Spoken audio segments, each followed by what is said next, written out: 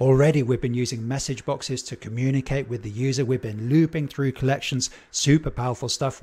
Only on video 3 of the series. So let's get back into our task. Now I did notice a slight omission from the previous video, and that's to do with this line of code here. What do you think we've omitted? What have I forgotten to put in? Well, if this is happening, if we've got more than 3 files open, then we don't just want to flash up the message box. We want to make sure we don't continue running the rest of the code.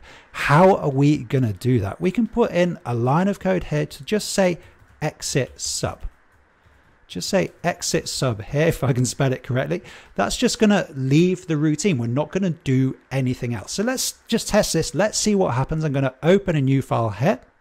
Just going to go to new. There we go. So now we've got an additional file open. Make sure you go back to our product data file. I'm going to get the VBA editor back to. And then working with these different files can be tricky. So make sure you're on the right file. Make sure you're on the product data file. Then we're just going to play the routine now. And we can see, yeah, we've got our message box there. And then what happens? And then nothing else seems to happen. I'm going to go through step by step using the F8 key. Yes, we've got our message there. And then what happens? We just exit the sub. So that exit sub line of code, super powerful, super useful to know about. So I'm going to make sure I don't have this additional file open for now. I've got to make sure I update my Office subscription there. Okay, so what else we've got to do? Well, we're still involved with this file identification process. If any of the open files don't equal the value in this cell, don't equal the value in this cell, and the name of the file is not the name of the file the code lives in, then we've got a problem. We've got to tell the user about that. So how do we translate that logic into VBA? You might want to stop the video, think about how to do that. We're actually going to do this with multiple conditions on a conditional statement. So let's go ahead and try to put that together. So we're happy with this cell C3. Then the next condition, well, it's kind of similar. So I'm going to go ahead, copy paste, Control C, Control V on the Windows PC. And then we need a third statement. Now this one is maybe more interesting. We want to say if the name of the file is not the name of this file, the file that we're currently working in, the file that the code lives in. How do we do that in Excel VBA? Do you know how to do that? Well, I'm going to take chrisbook.name, Control C, Control V, and then does not equal this workbook .name. So this is a super useful piece of code for the workbook that the code is in. And Excel saying to me, well, we need something to happen now because it's a conditional statement. So we can say then, and then close the conditional statement here with ends if, maybe one line further down there. And it's always good to indent conditional statement, indent those loops.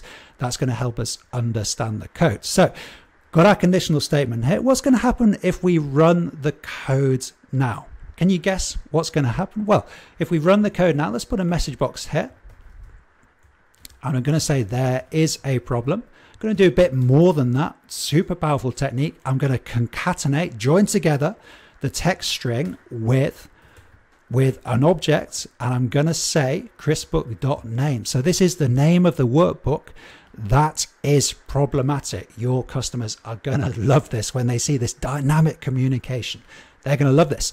Remember, we're looping through all of the open workbooks using this loop so we can harness the object that we're currently looking at in the loop and take the name property there. So there is a problem with, I'm okay with VBA, still struggling with English. So there's a problem with. What's going to happen here though? Are we even going to get to this line of code here? Let's just step through the code here using the F8 key.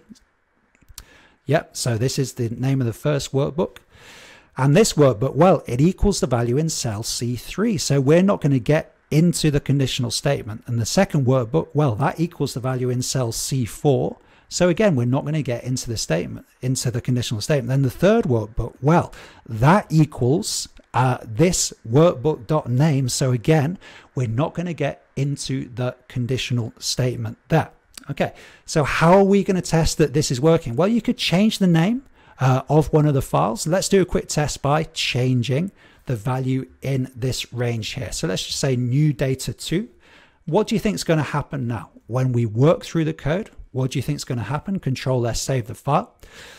So our first file is new data. Can you guess what's going to happen now? I think we're going to go into this conditional statement because this condition is now met. You can see we're into the conditional statement now.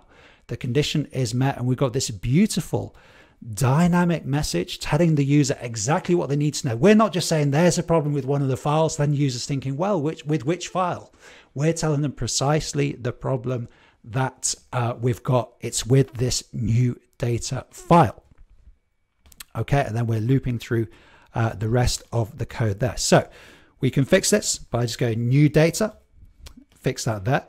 And then what would happen if we had a different file open? So I'm going to go ahead and open a new file now. Now I know one thing that's going to happen. Can you see what's going to happen now? I've got to make sure I reactivate my Excel subscription here. Stop the video. What's going to happen now when we run this code? Now, when you run this code, you've got to make sure we go back to the product data file. Back to the product data file, open the VBA editor. What's going to happen when we run this code? Just going to hit the F5 key, and you can see we've got our mechanism working there because we've got more than 3 files open. So we're just going to switch off this mechanism for the time being. Yep. So we don't exit the sub. Just going to put an inverted comma by the exit sub line of code. Try to remember to come back to it in a second. Then I'm going to hit the F8 key here, go through the code. Yep, we should get that message. So our first file is new data. That should be fine. We don't go into the conditional statement. Second file, old data, again, should be fine. We don't go into the conditional statement. Third file is this file, the file that the code's in. We don't go into the conditional statement. But what's going to happen with this fourth file, this new file? We haven't even given it a name yet. What's going to happen? Well, we're going to meet the condition now, and then you can see we get this beautiful dynamic message box telling the user exactly what is wrong there. So I'm going to close the file, do an additional test now, try to kind of reset everything. And one weakness of this code, maybe we'll address this in later videos. Yes, if we're on a different workbook, this code might not work, and you could see some of the problems I was having there. So maybe we'll look at a future video to make this more explicit and clearer, so that we always refer to the workbooks that we're supposed to be referring to. So I want to reactivate this line of code here to make sure we do exit the sub. And then I've done our testing. I'm happy that this mechanism is working reasonably well. Hope you're getting value out of this series. Your customers are going to love these mechanisms. These are the mechanisms I'm using in the real world.